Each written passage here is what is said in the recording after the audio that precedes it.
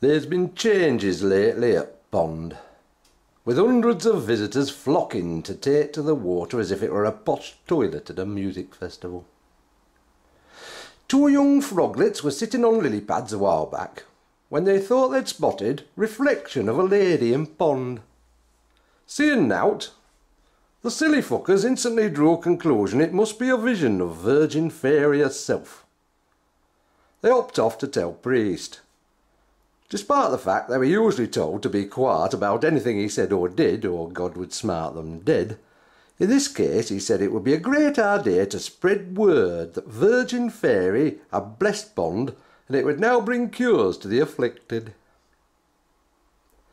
Word spread like a prostitute's legs, and within a couple of months Pond was attracting visitors like turds to a sewage works, with similar effects.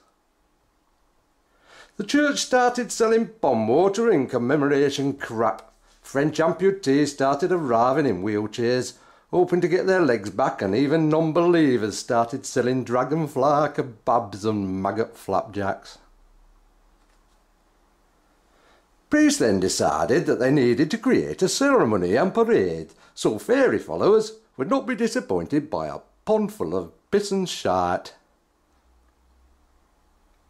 Whilst the greedy fuckers were raking in the cash, the rest of the community were footing the bill for a better pond filter, and strain this put on resources to us all. We asked the church for a contribution, but it claimed tax-free status and told us to fuck off. It said that we would benefit from increase in trade and population. It is true that we have had many new taxpayers, but also increased outgoings to accommodate them. Now we are slaves to bullshit. As if visitors knew it was a crock of shart, they would not come and we would face economic disaster, with too many frogs to sustain the level of the new infrastructure without the outside pilgrims' cash. So now we all pretend to see the Virgin Fairy, or Our Lady of No Cock as we like to call her, and keep up the pretence that we were cured from fatal diseases by dipping in a shit-filled pond. Those that had died in the process never seem to complain. This idea of pilgrimages has spread like priestly semen in an orphanage, with stories of visions of holy relics that demand worship, obedience and cash from brainwashed followers. In one place they have built a black box that they say contains the devil, that Almighty Bayek, praise be his name, placed there, so it cannot be opened. You've got to love the cheek and imagination of this one. Followers can pay to throw stones at box, and it's become a legend. If you do not go to do this, you will not be a true follower, or get into fairy kingdom after death. Just to reinforce the holiness of this mental retarded bullshit, they have all banned non-believers from anywhere near the site, probably so no one can feel the utter embarrassment of being laughed at and being called stupid fuckers. I'd like to say that you can't make this shit up, but some bugger did.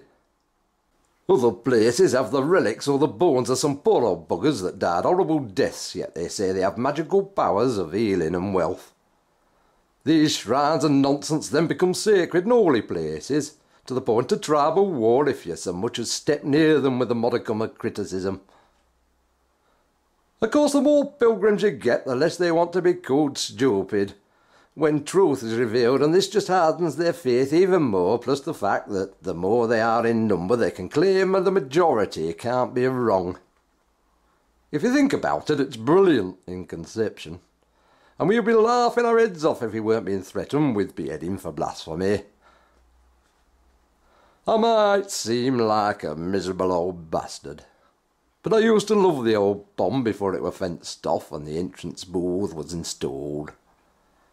If the Virgin Fairy did visit here, then it's unlikely she'd want to come back. It's shite.